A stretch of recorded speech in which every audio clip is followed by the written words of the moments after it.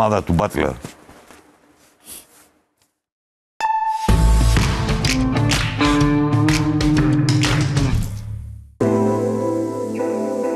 Το καλοκαίρι του 2011 το NBA για τέταρτη και τελευταία φορά κατέβασε ρολά λόγω του lockout, με αποτέλεσμα αρκετοί rookies να αναζητήσουν την τύχη τους μακριά από τις ΗΠΑ, βάζοντας πάγο για λίγο στο όνειρό τους, ψάχνοντας το πρώτο τους επαγγελματικό συμβόλαιο. Ανάμεσά τους και ο John Diebler, που είχε επιλεγεί στο νούμερο 51 του draft από το Portland. Ένας πραγματικός δολοφόνος που είχε δείξει από τα πρώτα του χρόνια στο Ohio State ότι η επαφή του με το αντίπαλο καλάθι θα του πρόσφερε μια καλή καριέρα, όπως και έγινε. Πλέον ο John Diebler εργάζεται για το Πανεπιστήμιο του Butler, το οποίο επισκέφτηκε την Αθήνα για μια σειρά από φιλικές αναμετρήσεις με τον πρώην παίκτη του Πανιωνίου να μην χάνει την ευκαιρία να περάσει μια βόλτα από την αγαπημένη του Νέα Σμύρνη. It feels great to be back. I love this place. My wife and I were here my first year playing professionally, and I got to come back here, obviously playing in EuroLeague and different European competitions. But to be back and see Athens again is great. Ο Thad Matta είναι ένας θρύλος του κολεγιακού μπάσκετ, αλλά και του Ohio State, από το οποίο αποφοίτησε ο Diebler.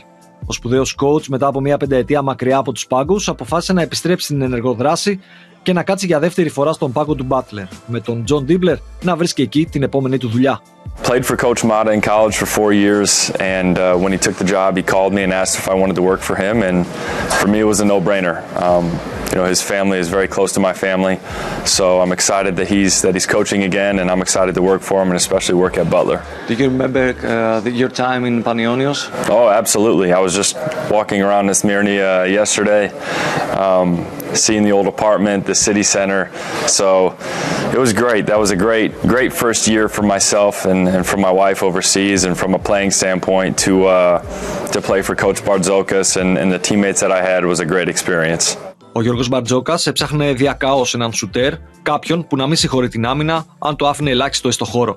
Ο Τζον Ντίμπλερ είχε μόλις αποφοιτήσει από το Ohio State και ο Έλληνας προπονητής τον έπεισε να υπογράψει τον Πανιόνιο. That year, you know, the Greek league with how good the league is, how good the players are, I think that really helped me get my career started over here and helped me develop as a player and playing for Coach Bartzokas.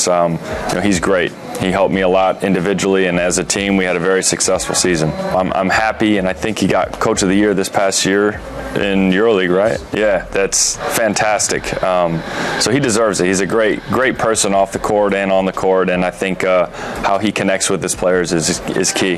My first year in Greece with Bartzokas was great. I'm sure he probably got a little frustrated with me at times as I was a rookie. So, but I learned so much from him. It was just an awesome experience. I'm beyond grateful for my first year to be able to play here in Athens with a club like Panionios and play for Bartzokas. Όσα έκανε ο Ντίμπλερ στο ελληνικό πρωτάθλημα τον έβαλαν στην καρδιά των φίλων του Πανιωνίου.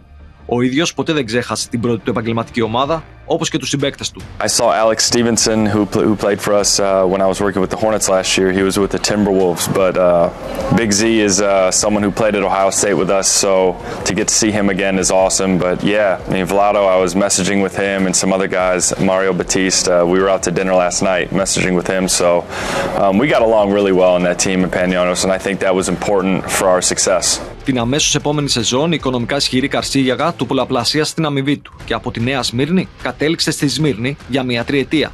I was lucky, man. I was very blessed to be able to play where I played.